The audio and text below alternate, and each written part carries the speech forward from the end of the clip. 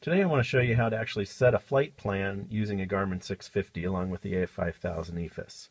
So notice if we double click flight plan, it brings up our flight plan. This is what's being received from the Garmin 650 right now. Notice up here in the right hand corner, left hand corner, it says course GNav1. GNav1 is GPS Navigator. In our case, that is the 650. So let's go over to the 650. Let's go to the map page. Let's do a direct to. Select waypoint. Here you can type it in, or you can actually hit find, recent, and I've already got Aurora, so let's go KUAO. We could have typed that in. Activate. Now, notice we have a magenta line here, and if we zoom out, you can see it's going to Aurora.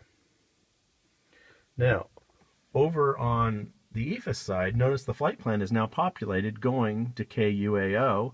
Let's double click it, take off that. Notice we have a magenta line. The waypoint up here says KUAO. Track, we're not moving right now, so the distance is 5.1 nautical miles. Track and ETE, we're not moving, so it doesn't know that. We can also at the same time bring up the map by double-clicking map. Here's our map. Now if we zoom out with range, you can see the magenta line pointed to KUAO over here off the screen. With touchscreen like this one, we can actually do that. Now, notice it's KUAO. We've got the lead-in arrow. Now let's go look on the other screen. Notice on this screen, it just automatically popped up KUAO because it was on GNav1. If you change the course, it may go to a different spot. So let's hit Map, Source. If we forced it to say GPS2, notice we don't have integrity because we're in the hangar. And there's no flight plan anymore. So GNav1, which ought to automatically populate over. So there's our magenta line. Same with over here. So let's go ahead and bring back up the EFIS, double-clicking EFIS. Let's take the map away.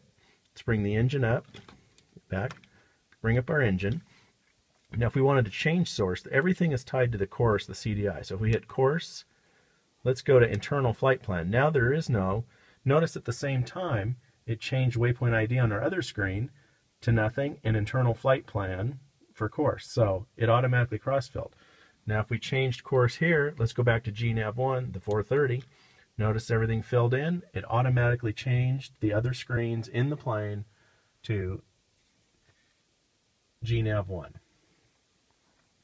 Should be all there is to it.